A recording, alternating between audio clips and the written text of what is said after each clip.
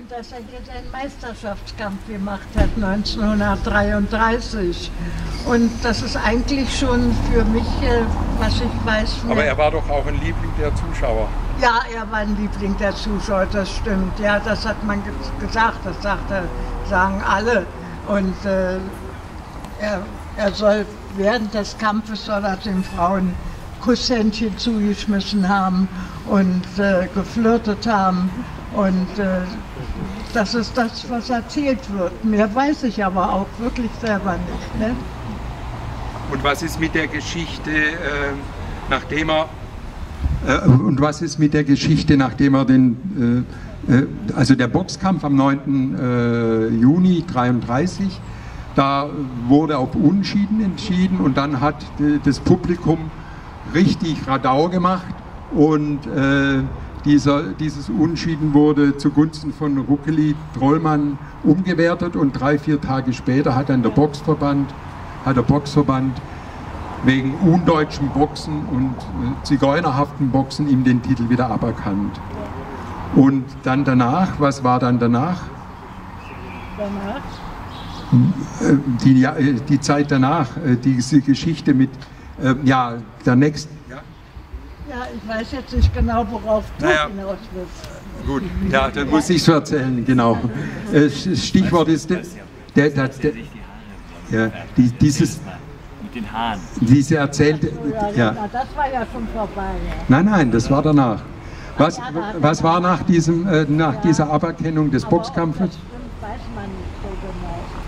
Man weiß das nicht so genau. Das ist ja das, deswegen ist er ja auch der Held aller Sintis. Ich habe jetzt im Netz so viele Zuschriften gekriegt. Gestern zum Beispiel eine, auch mein Held und ich bin ein Türke, schreibt er. Mehmet, weiß ich jetzt nicht mehr weiter. Also ich habe ihm gleich geschrieben mit Bild, dass ich das wunderbar von ihm finde. Ja, Papa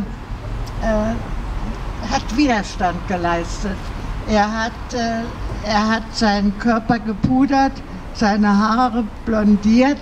Da wird schon was dran sein, aber ob das so doll, wie das manchmal im Theater ist, das glaube ich nicht. Mein Neffe sagt, er wollte die Haare, das stimmt, dass er die Haare gefärbt hat, aber die sind nicht blond geworden, die sind rot geworden, weil er ja so schwarz war. Und das soll die Tatsache sein. Und was wollte ich jetzt? Ja, und so ist er in den Ring gestiegen, gegen den Willen seines Managers. Ja? Und, aber leider, er durfte nicht gewinnen. Die SS-Leute und SA-Leute und so weiter, die haben ihn schon vorher verwarnt.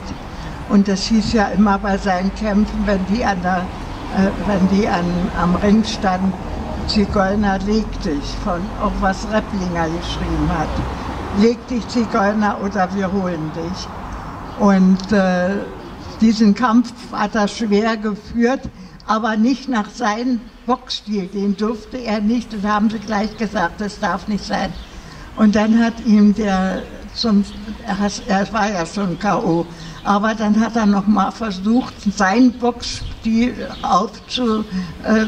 hervorzuholen, aber es war zu spät, es ging nicht mehr.